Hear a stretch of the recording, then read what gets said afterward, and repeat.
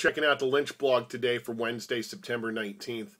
I got up this morning, turned on the TV, wanted to catch the final quote-unquote flight of the Space Shuttle Endeavour as it took off on top of a transport plane on a journey, eventually landing it to its final display location in Los Angeles.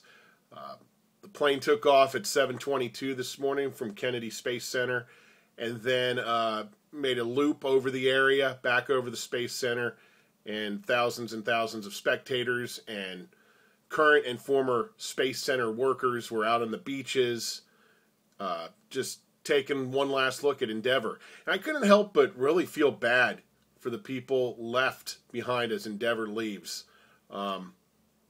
It more or less marks an official end to the chapter of the Space Shuttle program in the United States, and especially in Brevard County.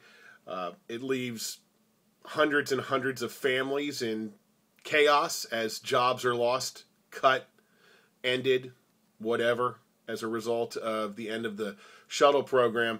And, it was really kind of bittersweet in the same time as well, because you got to respect and thank all of those space workers for the sacrifice and hard work they put in to create just some great moments in the space program and further our space program with all of those launches over the years.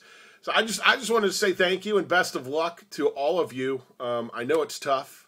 Hang in there, and hopefully another program or private programs will provide your next opportunity and you'll be able to stay in Central Florida. Love to see the Space Coast remain just that, the Space Coast. Have a good day. Hope you can join me on the air after 3 today on JRR.